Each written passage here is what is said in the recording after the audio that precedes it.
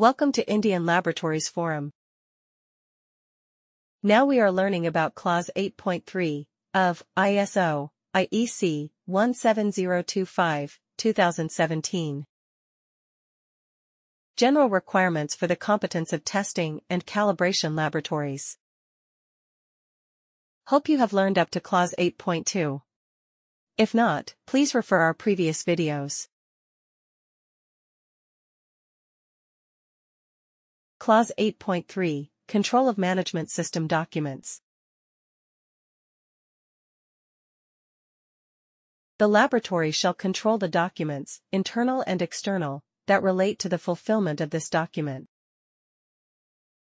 Laboratory has to control the internally generated documents, such as standard operating procedures, equipment procedures, management system procedures, quality manual, forms, templates, formats, etc.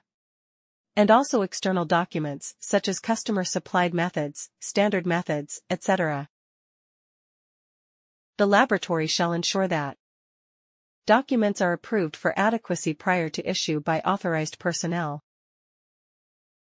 Before going to release the document for regular usage, documents should be reviewed and authorized by the competent personnel, with those who is having knowledge and expertise with relevant background. Documents are periodically reviewed and updated as necessary. All the management system documents should be periodically reviewed. Periodicity may vary from organization to organization. Some labs may have 6 months periodicity, some labs may have 3 years and more. It depends on the criticality of operations and impact on the quality of results. Laboratory also should be reviewed whenever it is required, and revise the documents if required, and update the documents for regular usage, by providing the access to the employees.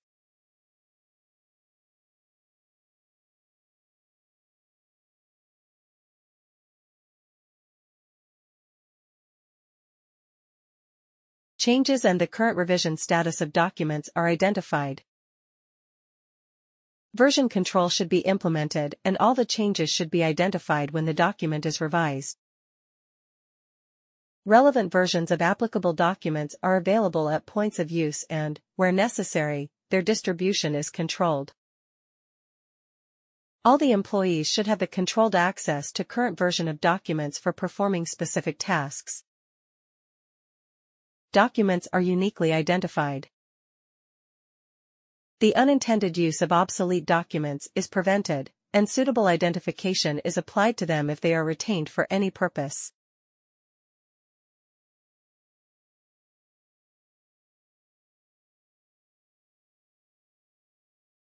Takeaway from Clause 8.3.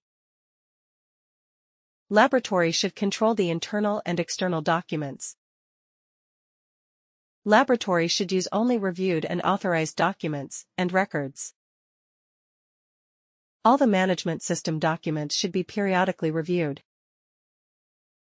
Documents should be identified with versions, changes, and its distribution should be controlled. Obsolete documents should be removed from the place of use, and those should be retained.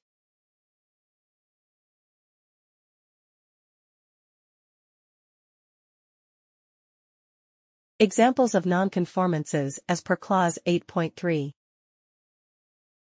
Laboratory has not controlled the external documents before issuing. Laboratory is not reviewing the documents periodically and not ensuring the documents are continually suitable for regular laboratory operations.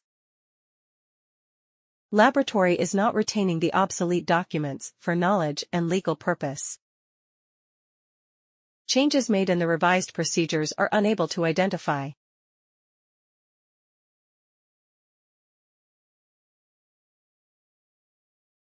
Hope you enjoyed learning about the requirement of Clause 8.3 of ISO IEC 17025, 2017 and examples of nonconformances as per Clause 8.3. Please like, subscribe and click on bell icon for regular updates. Thank you. Happy learning!